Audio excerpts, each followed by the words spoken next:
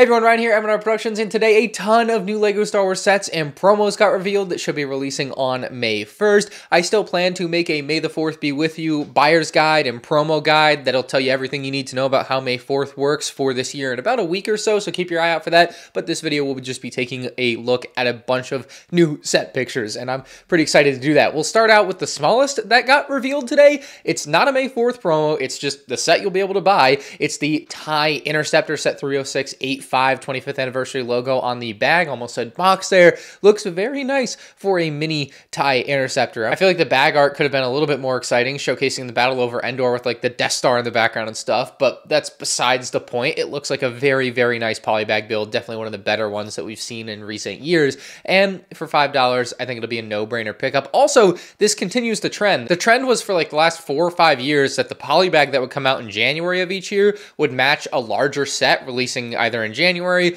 or later in the year as the UCS set, as we saw last year with like the UCS X-Wing. That's something that seemingly went away this year as they released the AAT back in January. And while there seemingly, unfortunately, is no AAT to match that later in the year, there is a TIE Interceptor UCS set that we'll be looking at later in this video. For $10 here, we have the Phase 2 Commander Cody Brickheadz. You can see 147 pieces on the box, and this guy looks fantastic. They did a great job with him in Brickheadz form. All of the prints look really good and accurate for a Brickheadz scale model, and he also does have the hologram in his hand. I do wish they included the actual minifigure hologram piece. I'm not sure if other Brickheads include that scale of accessory from time to time, but I know, like, you know, the Jedi would get their lightsaber, so I kind of wish Cody would have gotten the actual hologram. It's just the way I look at it. But yeah, would have been nice, but still, the Brickheadz overall is fantastic and does a great job showing off a ton of detail and shockingly a really good helmet. Like, it's something that's hard to get to translate right. There's been hits, there's been misses, Captain Phasma, but this one I think is going to be a hit. The other Brickheadz set here is a 6-in-1 pack from the Phantom Menace. It's $55, and we have Jar Jar, looks awesome. We have Anakin, and he actually has his helmet on, which is really cool. I thought they would just do a standard Anakin, but I actually really like this version of Anakin and think it translates really well. We also have Queen Amidala, which is definitely probably a star of the show. We have Captain Panaka, which they did a great job on too. Qui-Gon Jinn, and finally Darth Maul. And Darth Maul, someone pointed out to me, has pupils. The minifigure didn't get pupils and looks terrible, but the actual Brickheadz looks great with pupils. Yeah, really a big fan of this Brickheadz set. This might be the best overall LEGO Star Wars Brickhead. Commander Cody's pretty good. There've been some other good ones. Is this the best Brickheadz set ever for LEGO Star Wars? I think it might be. This across the board is great, and it's such a cool concept to see all these characters come together as one, and it just kind of hit me that they're totally going to do a Revenge of the Sith one next year, right? Holy crap, what if they did like the Palpatine's Arrest version of this next year, where you have all 6?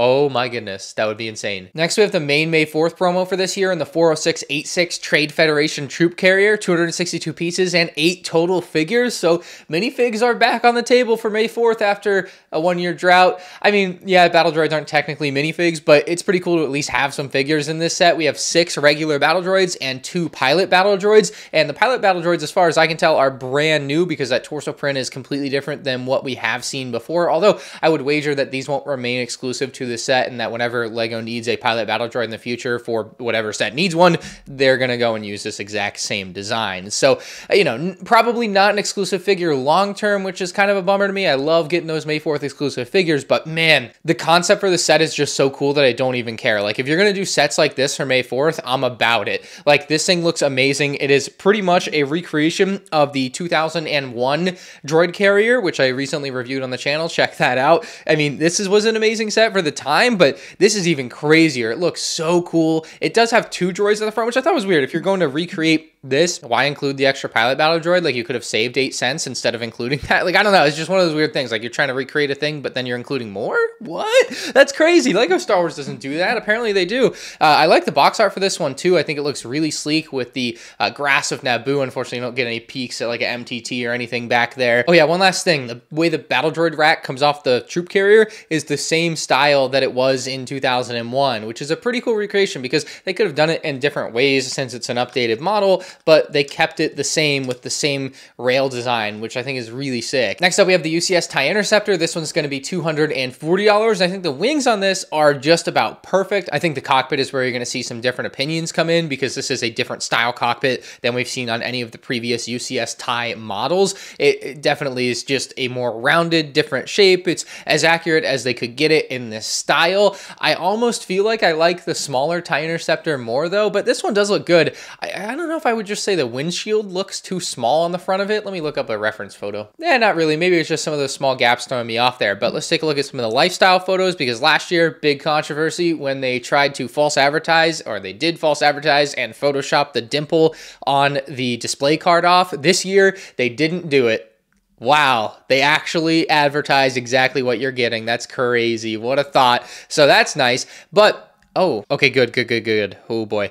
I thought the TIE Fighter pilot didn't have arm printing, and I was like, why would you not give him arm printing? But it's like just really hard to see depending on the angle and the lighting, but he does have arm printing, so the TIE Fighter pilot is great. Unfortunately, no like second cool figure. I theorized back in like August that this could include something like Moff Gideon, and it turns out Moff Gideon's going to be coming in a different set in June, so it's not like you needed to have him here, but they could have had him here. He definitely would have fit in this set. I don't know what else you would have put in there, so that's kind of why I went to Moff Gideon. He would have been like the coolest character you could probably get in a TIE Interceptor. So the TIE Fighter pilot was kind of the bare minimum. It's essentially what they did with the TIE Fighter in 2015, but this year they did add a mouse droid. They also went and added a 25th anniversary brick, making the front of that card area a little bit busy. But yeah, overall, the UCS TIE Interceptor looking really sharp, and it's going to go really nice with that UCS X-Wing from last year if you have one and you wanted to collect both. Finally, the other day, I tweeted out a picture that I found in my Droideka instruction manual of a preview for a LEGO Star Wars The Force of Creativity book that's supposed to release in July, and they fully revealed it today along with the actual price. My guess of $80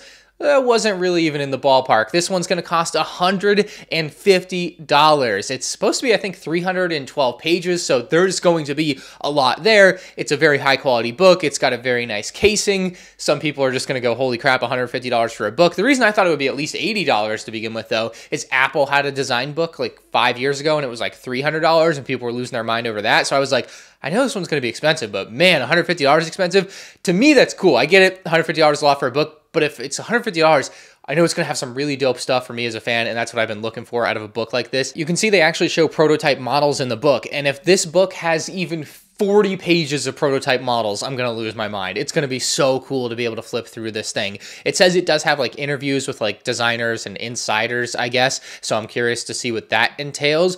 But in and of itself, if it at least has a bunch of pictures like this with cool behind the scenes stuff, it's going to be really dope. You can even see the 501st ATRT and Super Battle Droid buildable figures that were canceled in the background. They also say it includes a time capsule, and that's where this Zam Wessel thing comes from.